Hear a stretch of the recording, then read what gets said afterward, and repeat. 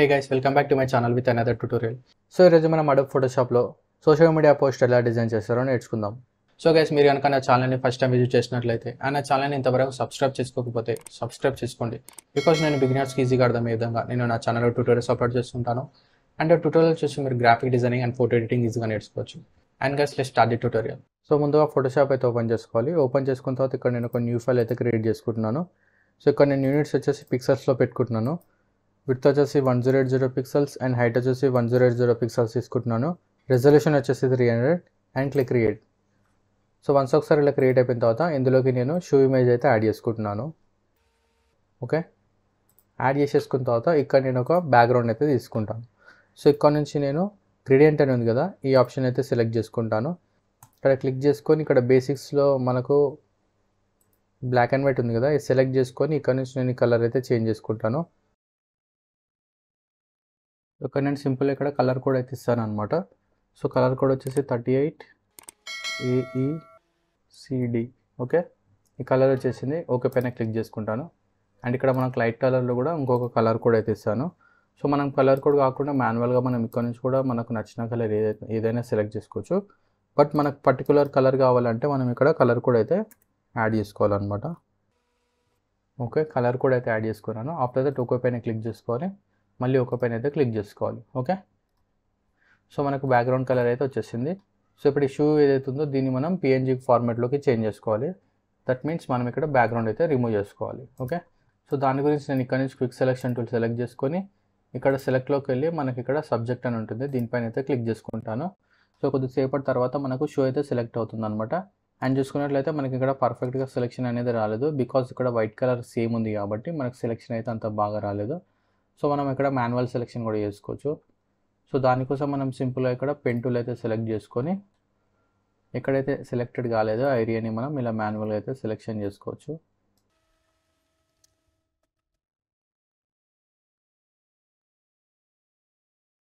Okay, ఇలా selection చేసేసుకున్న తర్వాత మనం లాస్ట్లో ఏం చేయాలంటే ఇక్కడ సెలెక్ట్ ఆప్షన్స్లోకి వెళ్ళి ఇక్కడ యాడ్ టు సెలెక్షన్ అని ఉంది కదా, ఈ ఆప్షన్ని సెలెక్ట్ చేసుకుని ఓకే పైన క్లిక్ చేసుకున్నట్లయితే మనం ఏదైతే సెలెక్ట్ చేస్తామో ఆ ఏరియా ఆల్రెడీ సెలెక్టెడ్ అయి ఉన్న ఏరియాలో యాడ్ అయిపోతుంది అనమాట. ఓకే,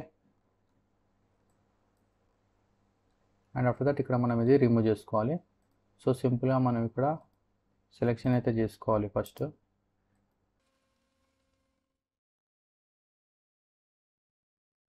ఓకే, ఇలా సెలెక్షన్ చేసుకొని సెలెక్ట్ ఆప్షన్స్లోకి వెళ్ళి సబ్స్ట్రాక్ట్ ఫ్రమ్ సెలెక్షన్ సెలెక్ట్ చేసుకొని ఒక పైన క్లిక్ చేసుకోవాలి. సో అది మనకు సబ్స్ట్రాక్ట్ అవుతుంది అనమాట. సో సేమ్ ప్రాసెస్ ఇక్కడ కూడా.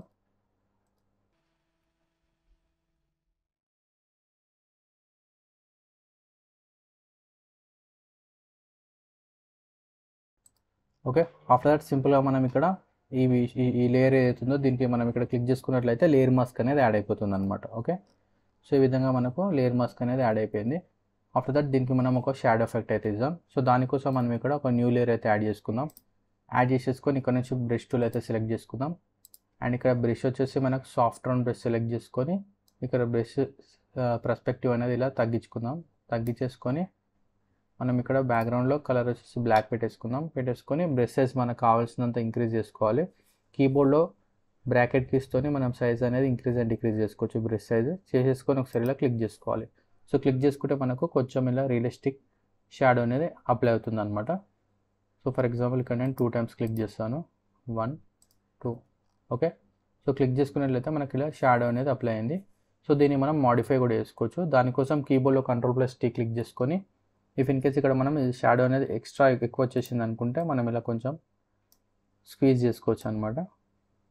సో ఈ విధంగా మనం ఈ షాడోని కూడా మేనేజ్ చేసుకోవచ్చు. ఓకే, ఆఫ్టర్ దట్ ఈ షూ లేయర్ని ఈ షాడో లేయర్ని రెండింటిని సెలెక్ట్ చేసుకొని రైట్ క్లిక్ ఇచ్చి ఇక్కడ నేను లింక్ లేయర్స్ అని సెలెక్ట్ చేస్తాను. సో ఇప్పుడు మనం మూవ్ చేసినట్లయితే రెండు కూడా మూవ్ అవుతాయి అనమాట. ఆఫ్టర్ దట్ ఇక్కడ నేను టెక్స్ట్ టూల్ అయితే సెలెక్ట్ చేసుకుంటాను. సెలెక్ట్ చేసుకొని ఒకసారి క్లిక్ చేసుకున్నట్లయితే డిఫాల్ట్ టెక్స్ట్ అనేది వస్తుంది అనమాట. దీన్ని మనం ఎడిట్ చేసుకోవచ్చు. న్యూ అరైవల్ కంట్రోలే ఇక్కడ నేను ఫాంట్ అయితే చేంజ్ చేసుకుంటున్నాను. ఎరైజ్డెమి ITC రెగ్యులర్ అని ఉంది కదా, ఇదైతే సెలెక్ట్ చేసుకున్నాను. ఓకే, సెలెక్ట్ చేసుకొని దీని అయితే నేను ఇక్కడ ప్లేస్ చేసుకుంటున్నాను సెంటర్లో. ఆఫ్టర్ దట్ దీన్ని నేను ఒక కాపీ చేసుకుంటాను. సో సింపుల్గా లేయర్ని సెలెక్ట్ చేసుకొని ఆల్ట్ పట్టుకొని డ్రాగ్ చేసుకుంటే ఒక కాపీ వచ్చేస్తుంది అనమాట. దీన్ని మనం డబుల్ క్లిక్ ఇచ్చి ఎడిట్ చేసుకోవచ్చు. రన్నింగ్ అని ఎడిట్ చేసుకున్నాను. సో ఇక్కడ నుంచి నేను ఫాంట్ అయితే చేంజ్ చేసుకుంటున్నాను. ఈ ఫాంట్ ఉంది కదా, బీబాస్ ఎన్యూఈ రెగ్యులర్ అని, ఈ ఫాంట్ అయితే సెలెక్ట్ చేసుకుంటున్నాను. సెలెక్ట్ చేసేసుకొని ఇక్కడ నేను ఫాంట్ సైజ్ అయితే ఇంక్రీజ్ చేసుకుంటున్నాను. ఇంక్రీజ్ చేసుకొని ఇక్కడ ఇలా ప్లేస్ చేసుకుంటున్నాను. సో ఇక్కడ ఫాంట్ అనేది ఈ షూ లేయర్ ఏదైతే ఉందో దాని వెనకాల రావాలన్నమాట. సో అప్పుడు మనకు ఎఫెక్ట్ అనేది ఈ విధంగా కనిపిస్తుంది. ఆఫ్టర్ దట్ మనం కావాల్సిన అడ్జస్ట్మెంట్స్ ఏమైనా ఉంటే చేంజ్ చేసుకోవచ్చు. ఇక్కడ నేను స్లైడ్గా చేంజెస్ అయితే చేసుకుంటున్నాను. ఓకే, ఆఫ్టర్ దట్ నేను ఇక్కడ నుంచి రెక్టాంగిల్ టూల్ అయితే సెలెక్ట్ చేసుకున్నాను. సెలెక్ట్ చేసుకొని ఒకసారి ఇలా డ్రా చేసుకుంటాను. డ్రా చేసేసుకొని దీని కలర్ అయితే వైట్ అలాగే పెట్టేసుకుంటున్నాను. పెట్టేసుకొని నేను ఇక్కడ ఈ ఆప్షన్ ఉంది కదా, ఇక్కడ నుంచి నేను ఇక్కడ ఓవర్లైన్ ఉంది కదా, ఈ ఆప్షన్ అయితే సెలెక్ట్ చేసుకుంటున్నాను. ఇప్పుడు ఇలా ప్లేస్ చేసేసుకున్న తర్వాత దీన్ని నేను ఒక కాపీ చేసుకుంటాను. సో సింపుల్గా ఆల్ట్ పట్టుకొని డ్రాగ్ చేసుకుంటే మనకు కాపీ వచ్చేస్తుంది అనమాట ఈ విధంగా. సో మళ్ళీ ఆల్ట్ పట్టుకొని డ్రాగ్ చేసుకుంటే మళ్ళీ ఇంకొక కాపీ అనేది వచ్చేస్తుంది అనమాట. ఓకే, సో ఇప్పుడు ఈ 3 రెక్టాంగిల్స్ని సెలెక్ట్ చేసుకొని రైట్ క్లిక్ ఇచ్చి లింక్ లేయర్స్ అని సెలెక్ట్ చేసుకుంటాను. సెలెక్ట్ చేసుకొని వీటిని నేను అన్నిటికన్నా కింద వేసుకుంటాను ఇక్కడ. ఓకే, ఆఫ్టర్ దట్ ఇక్కడ నుంచి నేను స్మోక్ ఎఫెక్ట్ ఏదైతుందో అది యాడ్ చేసుకుంటాను. సో ఇక్కడ ఇలా ప్లేస్ చేసేసుకొని ఇక్కడ బ్లెండింగ్ ఆప్షన్స్లోకి వెళ్ళి ఇక్కడ నుంచి నేను స్క్రీన్ అని ఉంది కదా, ఇది సెలెక్ట్ చేసుకుంటాను. సో సేమ్ ప్రొసీజర్ ఇంకొక ఇమేజ్కి కూడా ఇక్కడ నుంచి స్క్రీన్ అనేది సెలెక్ట్ చేసుకోవాలి. ఓకే, ఆఫ్టర్ దట్ ఇక్కడ నేను వ్యూలోకి వెళ్ళినట్లయితే మనకి ఇక్కడ రూలర్స్ అని ఉంటుంది, ఇది సెలెక్ట్ చేసుకుంటున్నాను. సెలెక్ట్ చేసుకొని ఇక్కడ నుంచి 2 రూలర్స్ అయితే తీసుకుంటున్నాను ఇలా. సో తీసేసుకున్న తర్వాత చూసుకున్నట్లయితే మనకి ఇక్కడ లోగో వస్తుంది అనమాట. సో ఇక్కడ నేను ఈ టెక్స్ట్ని కాపీ చేసుకొని డబల్ క్లిక్ ఇచ్చి లోగో హియర్ అని టైప్ చేసుకొని ఇక్కడ నుంచి నేను ఫాంట్ అయితే చేంజ్ చేసుకుంటున్నాను. ఓకే, మనకి ఇక్కడ లోగో వస్తుంది అనమాట.